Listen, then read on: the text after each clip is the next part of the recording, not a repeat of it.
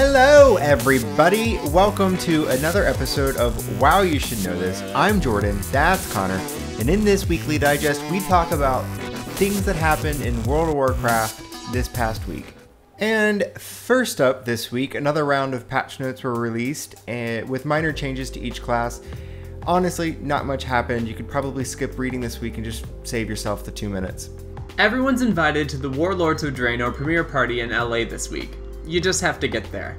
They'll be premiering the Warlords of Draenor cinematic as well as announcing the release date. Attendees that go in person are also going to get a beta key. So does anyone want to fly us to LA?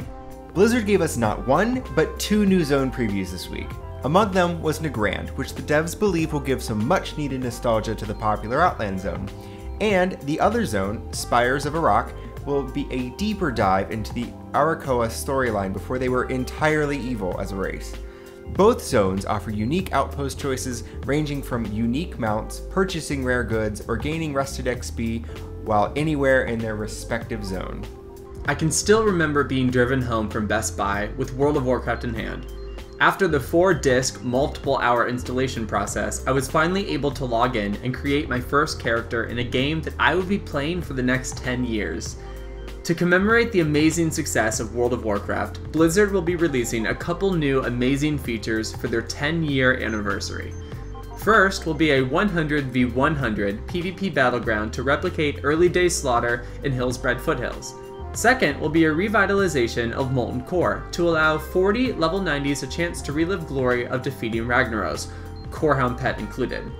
And lastly, just for logging in during the anniversary, we'll grant you the super cute Flame Corgi pet.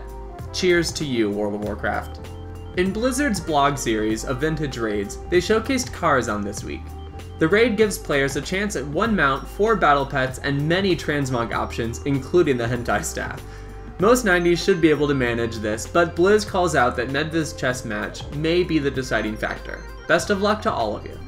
And your bonus roll this week is a short illustrated comic starring Gul'dran and a stranger. Ooh, check it out, it's an entertaining read.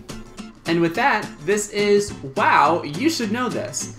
That's all for this week, and we look forward to starting the official Warlords of Draenor countdown next week. We may have something special in store as well. I'm Connor, that's Jordan, and we'll see you next Monday.